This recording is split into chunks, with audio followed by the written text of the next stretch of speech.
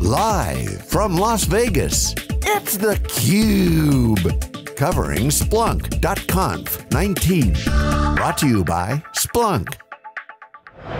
Okay, welcome back everyone. We are here inside theCUBE for Splunk conf, their 10th year conference. We've been here 7 years. I'm John Furrier, the host.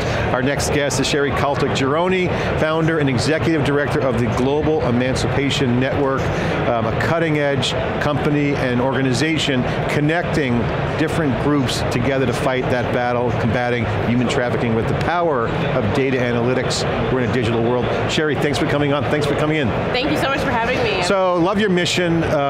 This is really close to my heart in terms of what you're doing, because with digital technologies, there's a unification theme here at Splunk. Unifying data sets, you hear on the keynotes.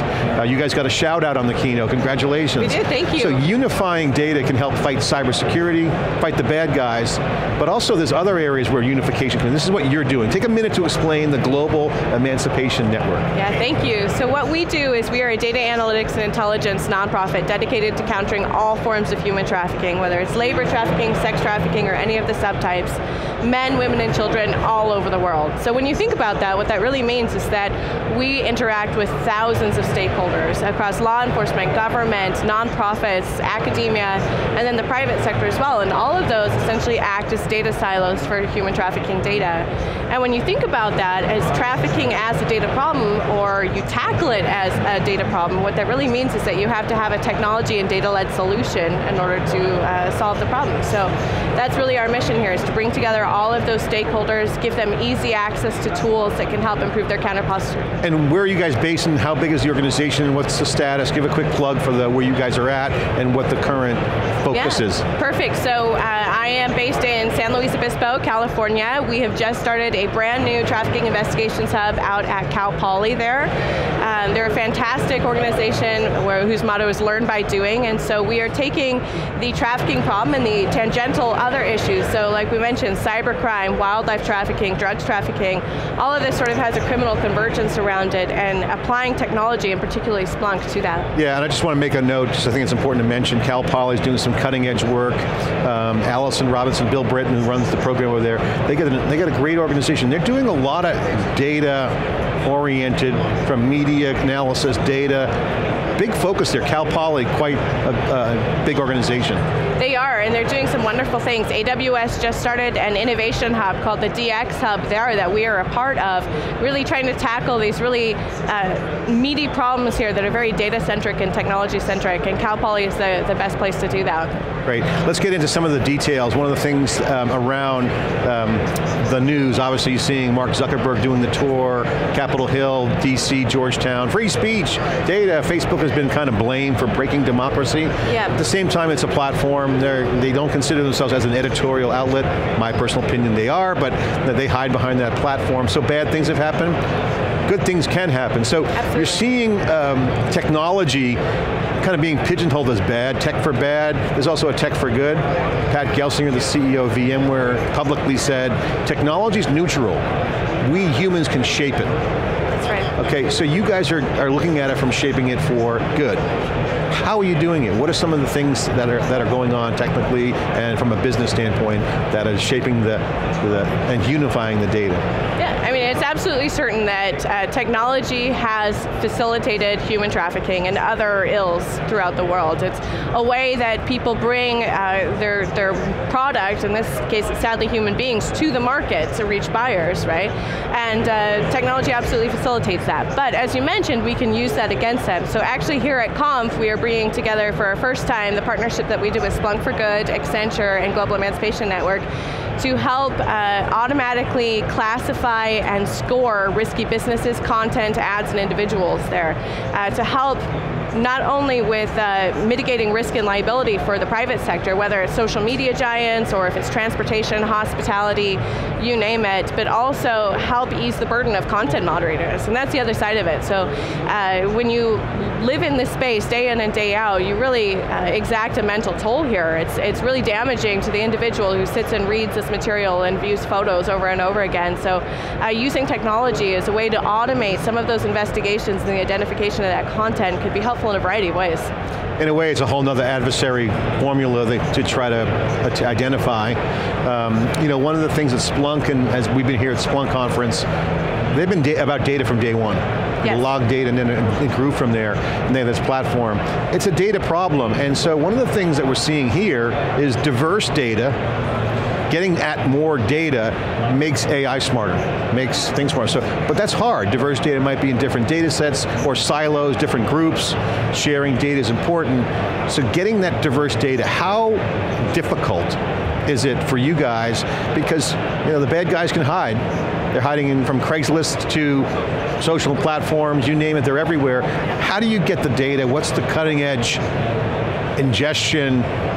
Where are the shadows? Where are the blind spots? How do you guys look at that? Because it's only getting bigger. Absolutely, so we do it through a variety of different ways. We absolutely see gathering and aggregating and machining data the most central thing to what we do at Global Emancipation Network. So we have a coalition really of organizations that we host their scrapers and crawlers on, and we run it through our ingestion pipeline, and we are partnered with Microsoft and AWS to store that data, but everything goes through Splunk as well. So what is that data really? It's data on the open web, it's on the deep web. We have partners as well who look at the dark web too, so like Recorded Future, who's here at Conf, DeepL as well, so there's lots of different things on that. Now honestly, the data that's available on the internet is easy for us to get to. It's easy enough to create a scraper and crawler, to even create an authenticated scraper behind a paywall, right?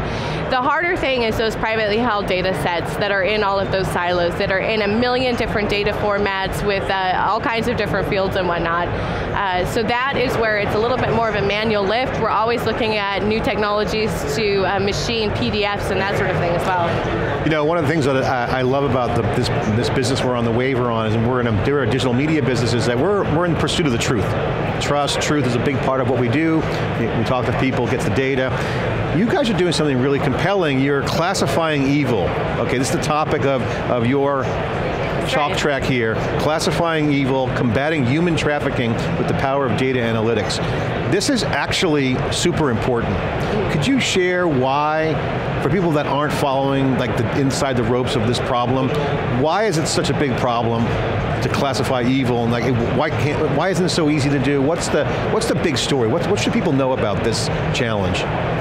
Well, human trafficking is actually the second most profitable crime in the world. It's the fastest growing crime. So our best estimates are that there's somewhere between 20 million and 45 million people currently enslaved around the world.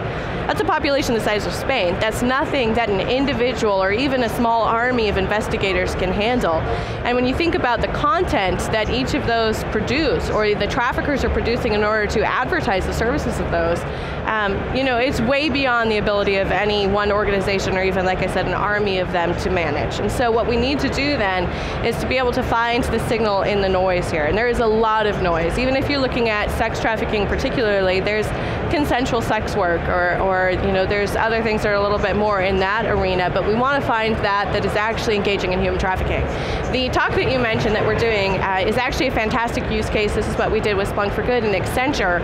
We were actually looking at doing a deep dive into the illicit massage industry in the US, and there are likely over 10,000 illicit massage businesses in the in the US, and those are really those businesses, massages and spas, that are actually just a front for being a brothel, essentially. And it generates, $2 billion a year. We're talking about a major industry here, and in that is a very large component of human trafficking. There's a very clear pipeline between Korea, China, down to New York, and then being placed there. So what we ended up needing to do then, and again, we were going across data silos here, looking at state-owned data, whether it was license applications, arrest filings, legal cases, that sort of thing, down into the textual advertisements, so doing NLP work with weighted lexicons, and really assigning a risk score to individual massage businesses, to massage therapists, business owners, and then again to that content. So looking again, how can we create a classifier to identify evil? It's interesting, I think about what you're talking about. This is a business. There's a business model, there's business continuity, there's a supply chain. Absolutely. This is a bona fide, underground, or overt business process. Yeah, absolutely, and you're right on that too, that it is actually overt, because at this point, traffickers actually operate with impunity for the most part. So actually framing it that way as a market economy, whether it's shadowy and a little bit more in the black market or completely out in the open, it really helps us frame our identification, how we can manage disruptions, who need to be the stakeholders at the table for us in order to have a wider impact rather than just whack-a-mole. You know, I was just talking with Sonia, one of our producers, around inclusiveness, and this is so obviously a human passion issue. Yes. Why don't we just solve it? I mean, why doesn't some like the elite class or world organization, just Davos, and people just say, they're staring at this problem, why don't they just say, hey, this is evil, let's just get rid of it? Well, we're working on it, John, but the good thing is, and you're absolutely right, that there are a number of organizations who are actually working on it. So not just us, there's some other amazing nonprofits, but the tech sector is actually starting to come to the table as well, whether it's Splunk, it's Microsoft, it's AWS, it's Intel, IBM, Accenture. People are really waking up to how damaging this actually is, the impact that it has on GDP, the way that we're particularly needing to protect vulnerable populations, LGBTQ youth, children in foster care, indigenous populations, refugees, conflict zones. So you're absolutely right. I think given the right tools and technology and the awareness that needs to happen on the global stage, we will be able to significantly shrink this problem. You know, it's classic arbitrage. If I'm a bad guy, you take advantage of the systematic problems of what's in place. So the current situation sounds like siloed groups, somewhat funded, not mega funded. Yep. This group over here, disconnect between communications. So you guys are, from what I can tell, pulling everyone together to kind of create a control plane of data. That's right. To share information, to kind of get a more holistic view of everything.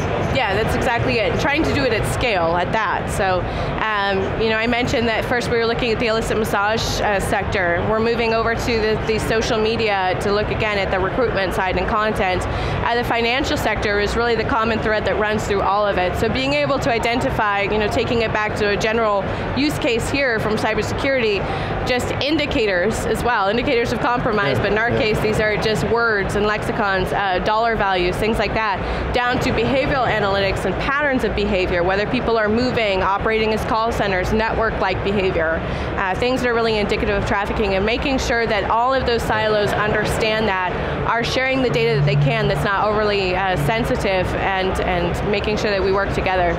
Sherrie, you mentioned AWS, Teresa Carlson, I know she's super passionate out there, she's the leader, Cal Poly, we mentioned that.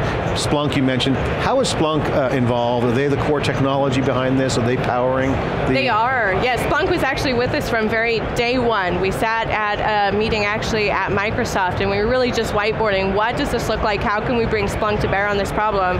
And so Splunk for Good, we're part of their pledge, the $10 million pledge over 10 years, and it's been amazing. So after we ingest all of our data, whether, no matter what the data source is, whatever it looks like, and we deal with the ugliest and most unstructured data ever. Yeah. And Splunk is really the only tool that we've been, that we looked at that was able to deal with that. So everything goes through Splunk. From there, we're doing a series of external API calls that can really help us enrich that data, add correlations, whether it's geospatial data, network analysis, cryptocurrency analysis, public records lookups, a variety of things, but Splunk is at the heart. So I got to ask you, obviously, as this new architecture comes into play for attacking this big problem that you guys are doing, as someone who's not involved in that area, I get like, wow, spooked out by that. I'm like, wow, this is really bad. How can people help? What can people do, either from in their daily lives, whether it's how they handle their data, observations, donations, involvement? How do people get involved? What do you guys see as some areas that could be collaborating with? What do you guys need? How do people get involved? Yeah, one that's big for me is I would love to be able to send an interview like this or go about my daily life and know that what I am wearing or the things that I'm interacting with, my phone, my computer, weren't built from the hands of slave labor. And at this point, I really can't. So one thing that everybody can do is demand of the people that they are purchasing from that they're doing so in a socially viable and responsible way. So looking at supply chain management as well, and auditing specifically for human trafficking. We have sort of the certified fair trade, certified organic seals. We need something like that for human trafficking, and that's something that we the people can demand. I think you're on a right track with it. I see a big business model wave where consumer purchasing power can be shifted to people who make the investments in those areas. I think it's a big opportunity. It's kind of a new e-commerce, data-driven, social, impact-oriented economy. Yep, and you can see more and more investment firms are becoming more interested in making socially responsible investments, and we just heard Splunk announce their $100 million social innovation fund as well, and I'm sure that human trafficking is going to be part of that awareness. Well, I'll tell you, one of the things that's inspirational to me personally is that you're starting to see power and money come into helping these causes. My friend Scott Tierney just started a venture capital firm called Valo Ventures in Palo Alto, and they're for-profit social impact investors. So they see a business model shift where people are getting behind these new things. I think your work is awesome, thank you. Yeah, thank you so much, I appreciate it. Thanks for coming on. Congratulations on the shout out on the keynote, appreciate it. The Global Emancipation Network, check them out. They're in San Luis Obispo, California. Get involved. This is theCUBE with bringing you the signal from the noise here at .conf. I'm John Furrier, back with more after this short break.